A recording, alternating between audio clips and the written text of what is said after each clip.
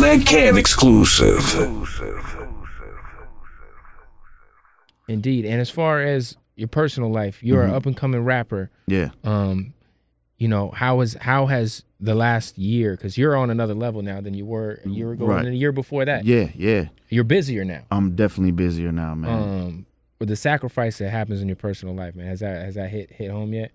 Oh yeah, it hits dog every night. day. Yeah, she's gonna see this right now. It's a nightmare, dog. It's my boys. I got a crazy baby mom. I already know. My boy's in the studio with me, man. You know what? You know the reality of it is, man, is that the reason why I talk about it so much is because right before this rap shit blew up, I started getting into a regular routine in life because I started handling business. You know, I started getting more mature and spending a lot of time at home working. Right. Doing stuff like that I never did. I used to be always in the studio all the time. Right. You started to do the family thing. I started to do the normal shit. Yeah. And I got the girl I was with into that lifestyle because she was the same way. She got used to it. So then I ended up being gone like that. So now that I'm gone, it's a hard adjustment, man.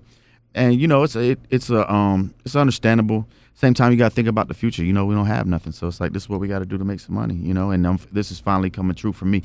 But it is hard, man. You know, it's definitely hard. I know my girlfriend is probably at home right now thinking that there's girls outside the studio. Isn't that what they always think? My girl always thinks there's a bunch of hoes at the radio station. Yeah. Like it ain't a rap video all the time. Yeah, it's not that. Saying? That's a perfect way to put it. It's not a rap video all the time, and it's really just coping with the loneliness. Like if they cope with the loneliness at home, and just gotta realize it's not a rap video. But you get on it's the fucking internet. Skype, dog. like yo, look, sweetie, I'm in the room right now. The worst like, though, but it's Facebook, Twitter. It could be a girl that comes by the merch table and it's like, hey, it was good kicking it with you last night. Take a picture, yeah. Yeah, and then that just gets construed into something totally, and then you end up defending yourself like, for something you're not doing. I hear you. Yeah, that is the revival tour right now. That is the revival tour right now. Besides that, and there's been some other things though, like you know, all y'all keep everything off fucking Facebook. Tell everybody on the tour. No, I do. You know, I do, man. I gotta Facebook is a motherfucker, man, and it's crazy. It's just crazy. You really it deals with your pimp hand at home. You really got to get your girl on the right level. But you know, it's easier said than done, man. But once everything comes together at the end, you know, then you would hope so. You hope maybe so. We see some money in the bank. Right. Then it's like, okay, this is what I'm doing this for. This is why this is happening. This is why I'm gone. But right now, that's not the case. You know, not at all, man. But you know, it is what it is. I'm happy to be out here. So if I got to deal with the drama, I'll deal with the drama. Indeed, man. Hey, your physical appearance, man. How much you're a big white dude, you got big ass red hair. Yeah. How much has that scared fans off, do you think, at first? Because I think before I finish, I think that happened a lot with Tech 9, like with the face paint. Right. I think a lot of people are like, what the fuck? And I think a lot of people, when they first see you, they'll be like, what's up with this white dude with the red hair? It's a catch-22, man, because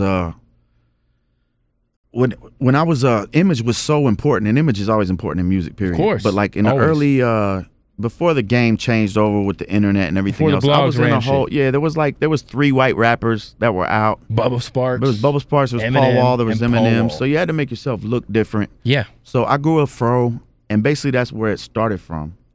And then the times changed, and the fro kept me looking different than everybody.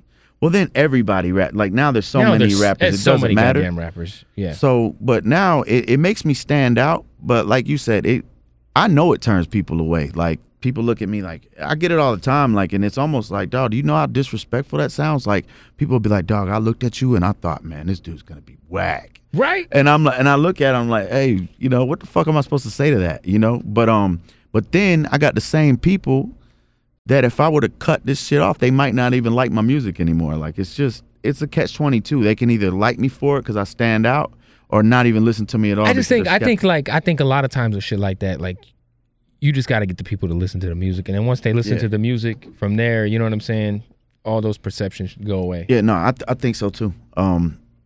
Either way, it's my trademark now. I'm stuck with it. Summer's gonna be hell for a long time. Yeah, and you know it is what it is, man. You know, but it is weird. It's weird that it plays so much of a part, man. I look at comments and stuff with the hair.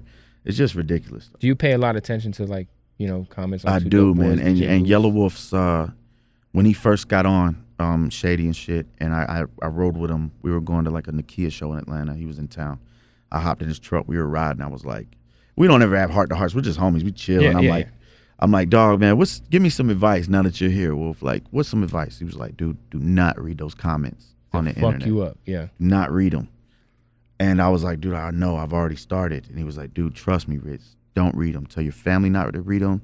So, and I always keep that advice in my head, but I can't help it, dog. Right. Some nights I just start scrolling down. And you're like, man. And I see a lot of Swag Boy Steven, this motherfucker right here. But you know what? I see a lot of good ones, man. For the way I look, there's a lot of shit people could be saying, and I see a lot of positive ones. So, but it's just funny, the two negative ones, or do you in, man? What's like the main, the type of shit like that really pisses you off? When like, dog, I've been called the fat yellow wolf.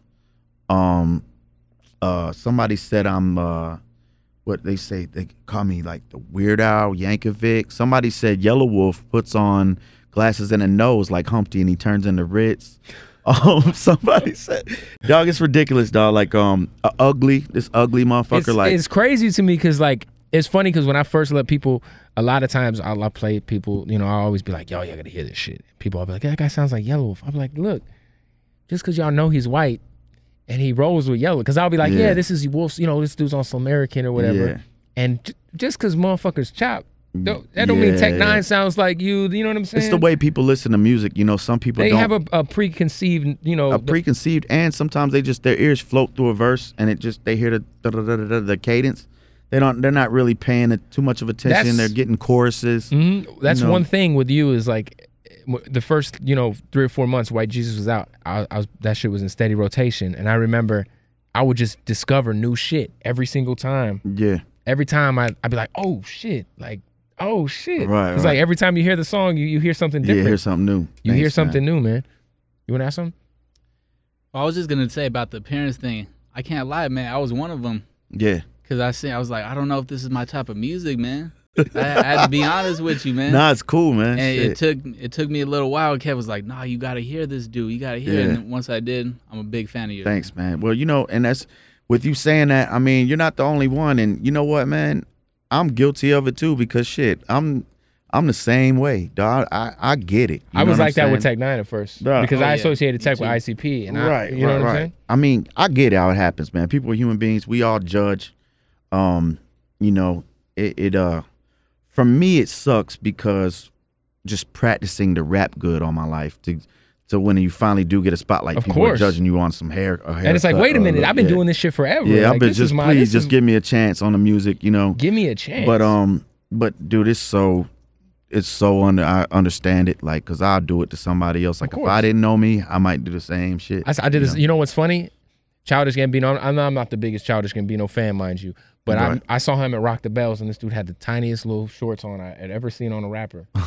And I thought to myself, "Where's Burn at?" He's go off. I thought to myself, like, "Yo, I don't like that's homeboy from the TV show. Yeah. I ain't never fucking with his music. That fool, his shorts were so tiny, bro. Yeah. And then like I heard his shit, and I'm like, this dude is dope. Like I'm not mad at him. Like I don't, you know." Appearance, man, it's image has a lot to do with shit, man. But like I said, with me, it's like, if I cut all this off, would it make a difference? Would people listen to it more or not like it? What does it play? So you just gotta get to a you don't give a damn level and just, let it be what it is. I know that you got a relationship with Tech and everybody at Strange Music. I mean, have you had anybody reach out about trying to sign you to a record deal? Because I know, I know you're Slamerican, but I know that's more kind of like a... Yeah, Slamerican's more like a family, you know what I'm saying? With Strange, I do, shout out to everybody at Strange, man. Tech, Chris Calico, the whole shit, Prozac, Mayday, Stevie Stone. There's more that I left out, but there's some things on the table with different people. I can't even speak on it right now. Like, a lot of it I get left in the dark about because I don't want to get my hopes up and shit like that. But I know there's some things going on the table right now with different labels. So, right now I'm crossing my fingers. A lot of it too with me seeing what Yellow Wolf goes through, and we're not in such a rush to get a record deal right now. Like as long as we can keep it independent. For as long as it's going good right now, why fuck up what we got going on? Right. Hey, Tosh, will you go? This is lifted. He might be downstairs. I think Burns down there too. Stuck out there. He should have been able to. No, he walked by. Oh, he did? All right, cool. Nah, well, shit, man. I appreciate you coming through, bro. As usual, I'm a big fan. Like, I'm a fan first, bro. Dog, man. Thanks, dog. I appreciate all the love, man. Are you working? I know you've been put. I know you're. You know, I appreciate you because you put out a lot of Lucy records. You put out some joints, just yeah, that ain't attached to any project. Yeah, no, just to hold people over. Yeah, just to give them a little something. A little something. Yeah. Hey, the record you did. What was the first record you did with Wolf? Was it the record? What was it called? Double Barrel. Double Barrel. We did it in my basement. I ate a bitch pussy better than Melissa Etheridge. I better eat a pussy better than Melissa Etheridge. Eat meth for breakfast, not coke for lunch. Oh, that's my shit. Yeah, dog. That was the first. Wolf came to my house that night, and it was at my parents' house. He came down, laid down his verse. I had writer's block that night. He left. I ended up writing my verse.